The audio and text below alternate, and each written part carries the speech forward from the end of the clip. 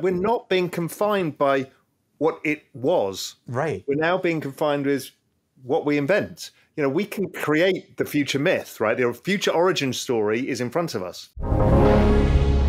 So when I look at NFTs, the projects that are really working, the projects that really say something, are the ones that tell an incredible story in a way that is immediately understood by the person receiving it. I think that's also where we get all of value from now. I think the fundamentals of what value is has changed dramatically. And you look at something like GameStop and you say, well, why is GME worth 100 or 300 or 500? And it has nothing to do with the fundamentals of the company. It has to do with this story that people want GME to succeed and they want to beat Wall Street. And so when I look at the NFT industry and I look at different NFT projects, I think, what story is being told here? And is it something that people can receive right away and emotionally grab and become a part of what they are? And so you look at PFPs, the ones that work are the ones that tell your story, right? The projects like Apes and things like that are telling a much bigger story. And so when I did an NFT project, I definitely wanted to be about storytelling. Punk 6529 always talks about Noah Harari's book. I think it's in Homo Deus, so I'm rereading now, about intersubjective myths and how humans use this kind of storytelling element to almost everything they do, whether it's government, religion, corporations, and that NFTs are kind of a big unlock in much of this, because as you rightly say, it creates value at the center of storytelling in a way that was before you'd sell a book or form a government or form a corporation, but this is a whole different way. Yeah, I mean, that's an amazing way to look at it. I mean, I think I'm really intrigued by the whole idea of myths. If you look at my career, what I try to do with every book is tell an origin story, is to create some sort of American myth around a company or a person. The Facebook story. We were creating a myth around Zuckerberg and around what Facebook really was. And it was based in all the reality of what it was, but we wanted it to be larger than life. And so every book I try and write, I'm trying to do an origin of something that I know is going to be world-changing or life-changing. And so when I look at the NFT space, I feel like we're witnessing something that is an origin story. The NFT is going to be a part of all of our lives. I am utterly convinced of this, that this is going to be the future of art, of ownership, of the way to work in the digital world, in the metaverse, or whatever you want to call it. It's all going to be working on the engine of NFTs. And you're going to see every company having an NFT that's part of their company, what Starbucks is attempting to do right now, what all of these companies do, every company is going to do. And so, yes, I think that NFTs are all about telling a story that talks about your brand or who you are or what you are and communicates with your community that gets to participate in it, is incentivized to be a part of it. So yeah, I'm all in on NFTs just because I believe in this technology as being the first time that an artist, or a musician or whatever, a photographer, can actually have their audience be a part of it and the community becomes part of it. So yes, it's all about the story. And that's what I do. So it seemed like a natural progression. It feels this time is a departure for you, because this is more like gonzo journalism.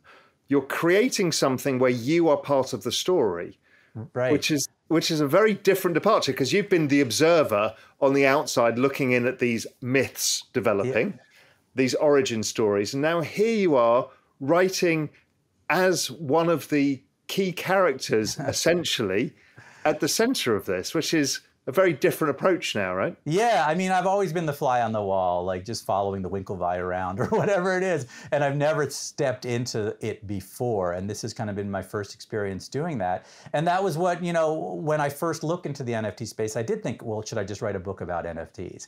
Or should I just write a screenplay about NFTs?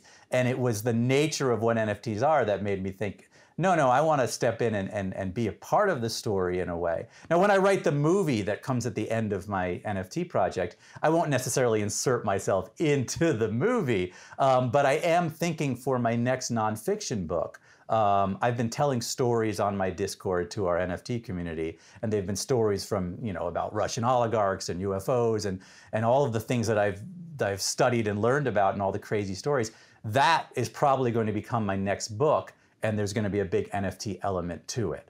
So the goal is I'm writing that book basically on the Discord, and that book is going to be something that we're going to do a drop around and will be a part of it. So there is something Inception like going on here, with something within something else. But I do think that that's what we're moving towards, because look, we're all moving online, and this is where it all lives, right? This is why I was asking you before how you can have your brain operating so many different things, because this is exactly what you're doing here. Because there's a story within a story within a story, right, all going on at the same time. But because you're so used to that from the years of practice of doing so many projects, it's actually quite natural to you. It's actually very hard for a lot of people. They usually need a whole planning team. But right. Here's Ben, being slightly weirdly eccentric and figuring this all out. Well, listen, I've always believed that one sentence leads to the next sentence. And when people say, are you worried about writer's block? The reality, all writer's block is there's some sort of disconnect between the last sentence and the next sentence. For me, everything, it adds to the next thing, to the next thing, to the next thing. So I'm always walking down a path. So even though it looks like it's getting bigger and bigger and crazier, for me, it's just one sentence leads to the next sentence leads to the next sentence. And that's what brought me to NFTs. It really was a progression from the Vegas story to the social network story to the Bitcoin story to the NFT story. I see it exactly like steps. Oh, it's a clear, I've read all of the books, and it is a clear journey to get here. Yeah, I see it and I feel it, and it's almost like it was meant to be, but obviously that's just from the point of view of where you are now. Everything always looks like it was meant to be. But I do feel like I have been in a progression towards the moment we're at. So, okay, let's catch people up with the project, where you started, where you are, where it's going, because there's, again, a lot going on in typical Ben world. There's a lot going on. So first, start at the beginning. For people who didn't watch the first interview, what was the original idea, concept? Where did you start? How did it evolve? And then we'll go into where we are now and where it's going.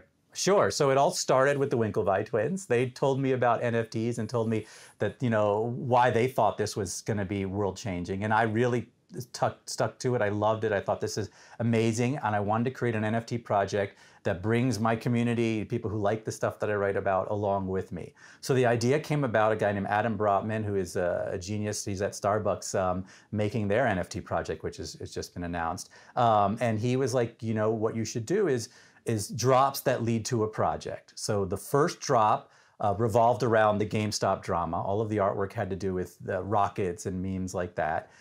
It was a 6,000 piece collection at 0.06 that sold out very quickly. The idea was you own one of each of my 3 drops, and you're going to share in a screenplay that I'm writing about the NFT space. So I'm writing a movie about NFTs, and the NFT community that is in the project gets to own half of it along with me.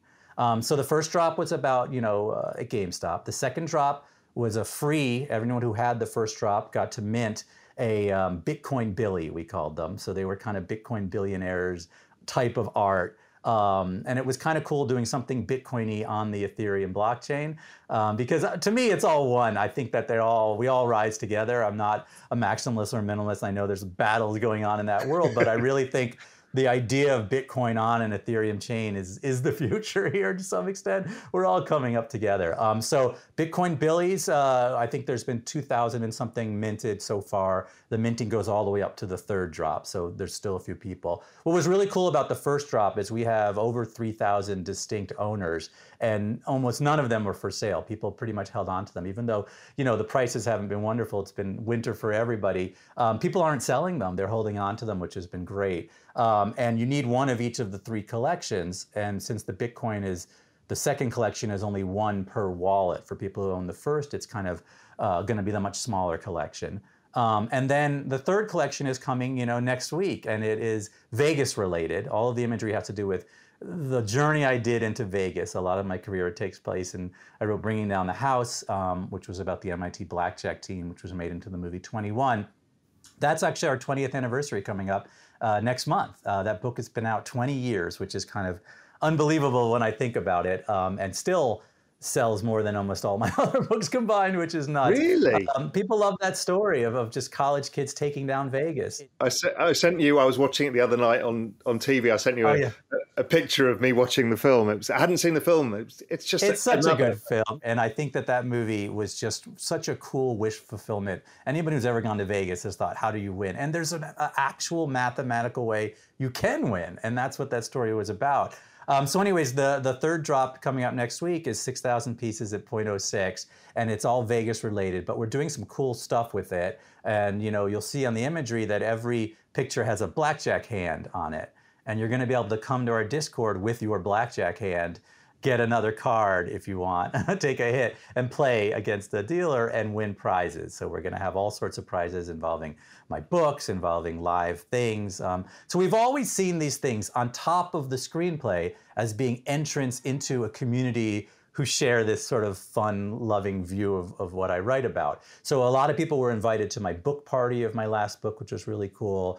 We had a big party in New York during NFT NYC. We're gonna do a big Vegas event for people who hold our things. And we're planning more and more live events. As I get closer to my movies, you're gonna get to go to movie premieres. There's gonna be chances of, we're gonna do a live read through when I write this script, and people who own it are gonna actually be able to read the script with me and play characters. And as we get closer to the movie, there's going to be tons of involvement, both creatively and in person. Anybody who wants to come along on this ride with us. And so, as you know, I see this as the beginning of a much bigger platform. So, you get our 3 things, you get to be a part of this screenplay. Hopefully we'll sell the screenplay for millions of dollars and there'll be payback to people, but that's only part of it. Hey visionaries, thank you for tuning in. For more free crypto content like this, head over to realvision.com/crypto. You'll get early access to the most brilliant minds in the space to cut through the noise, get in-depth analysis, and get you ahead of the curve with unbiased insights.